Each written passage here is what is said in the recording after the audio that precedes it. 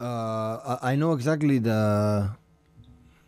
I know the way we want to play, with who we are going to play, and I'm not going to bother them much.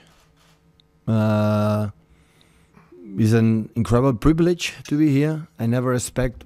I talk personally. I'm not in behalf of the players, but never expect when I start my career to play not even one final Champions League, and now look, it's another one. We are here.